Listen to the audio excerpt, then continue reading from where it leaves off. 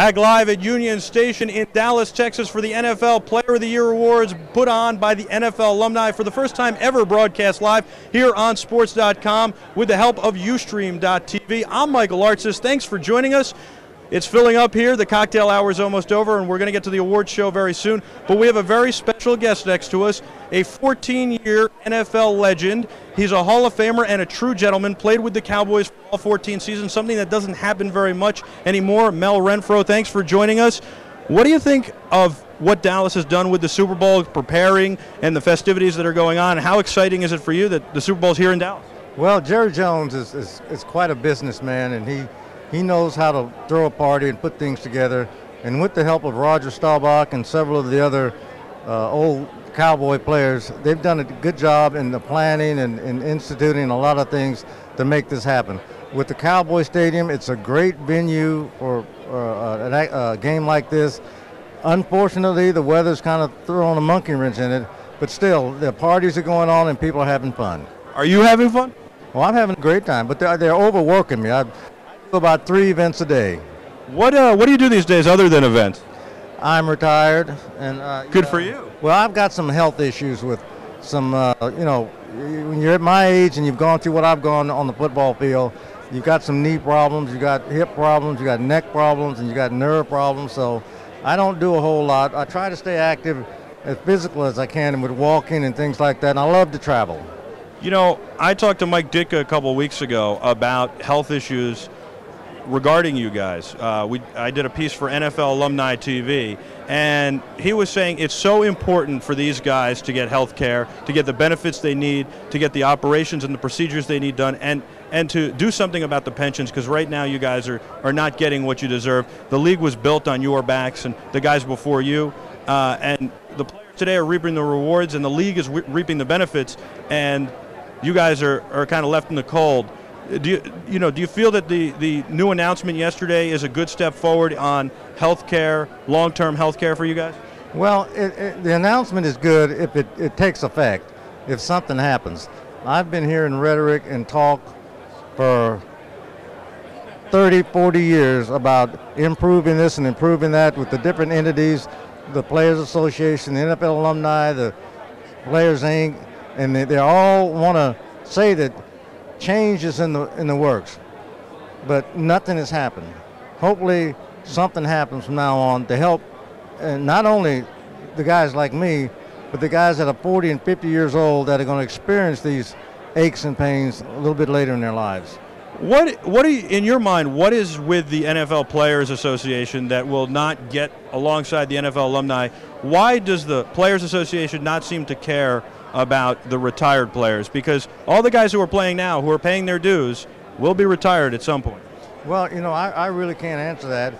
When Gene Upshaw was there, he always said that he didn't work for us, but he was one of us. And I never really could understand that, but I'm on a wait and see basis. I'm hearing some good things and I'm hearing some bad things, but like I say, I've been hearing rhetoric for so long that I don't pay credence to anything until it happens. How about George Martin, his regime change here with the Alumni and the progress they've been able to make? Are you happy with that so far? Well, yeah, I think so, but the proof is in the pudding. When I see actual things take place and changes occur, then I'll be happy and satisfied. But like I say, over the years, I've heard so much talk, and on another side, they send you so much paperwork and information and things to do, and it makes it too difficult to get in there and find out exactly what your benefits are. So simplify it, open it up, and make something happen. Sounds good to me. I agree with you. Make it simple. Use apps or something. Apps, I think the idea behind apps are great because they make everything simple. They simplify it. So I agree with you. No matter what to do, make it simple. Let's talk about the Super Bowl here. Who do you like in the game and why? Well, I like Pittsburgh. 21-10, Pittsburgh. They both got great defenses. Roethlisberger seems to find a way to win. They've got a great defense. It's just going to be a great football game. I don't expect it to be high scoring, but I think it's going to be a game that people will remember. But I do Well, and I'll make one note. The last 10 times I picked the Super Bowl, I've been wrong every time. Well, that streak's got to break soon, and I think you're right. Roethlisberger is their edge. I've been saying that for 2 weeks now after seeing him destroy the Jets. Speaking of the Jets, what do you think of Darrelle Revis?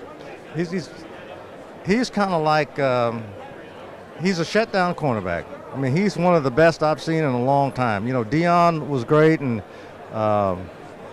Champ Bailey. I mean, these guys are just the great cornerbacks, the one-on-one players, and I like him. And you can put him out there on an island, and he'll take care of his business.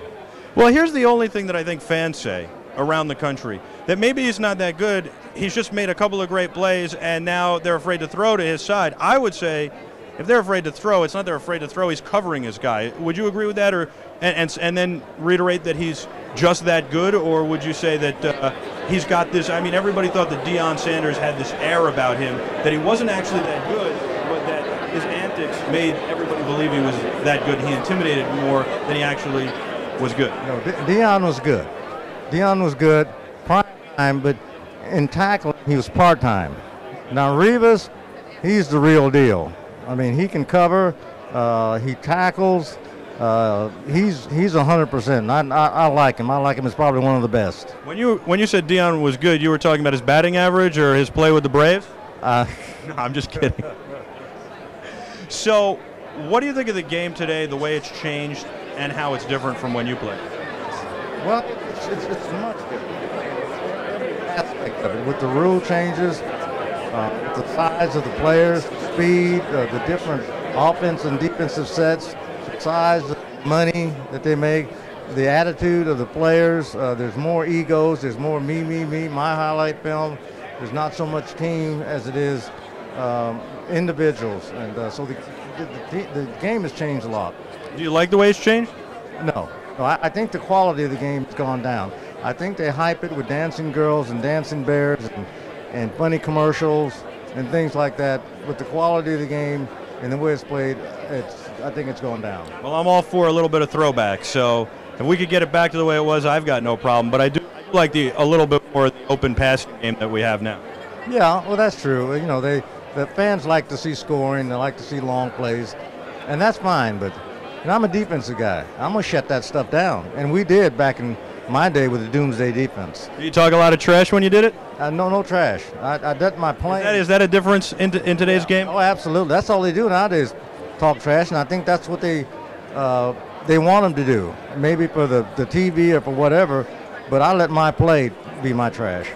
I think that's the best way to do it. Who do you like for Defensive Player of the Year here tonight? Do you like Clay Matthews? Do you like Troy Polamalu? Who's your pick? You know, there's been so much good play, good defensive play.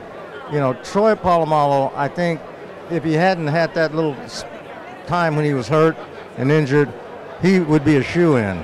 But I think maybe Clay has the edge because of that.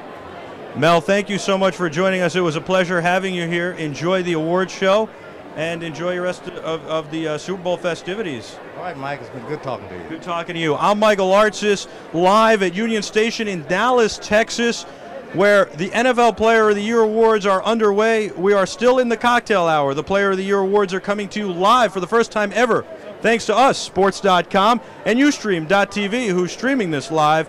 You can check us out, sports.com, and you can also check out more on the NFL Alumni at their site, nflalumni.org. They're the ones who put on the NFL Player of the Year awards.